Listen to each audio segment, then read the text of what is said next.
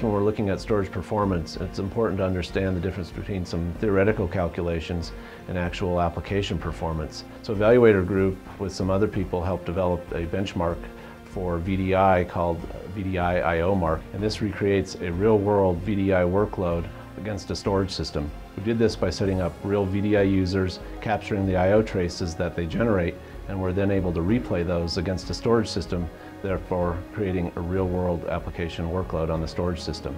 We ran the VDI I/O mark benchmark on the Nimbus system, and what we found was excellent performance and price performance.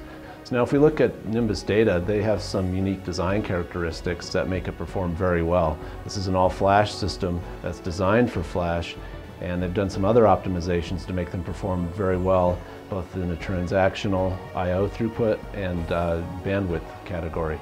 So they're able to support very high levels of read-write and random workload, which is exactly what a VDI workload consists of.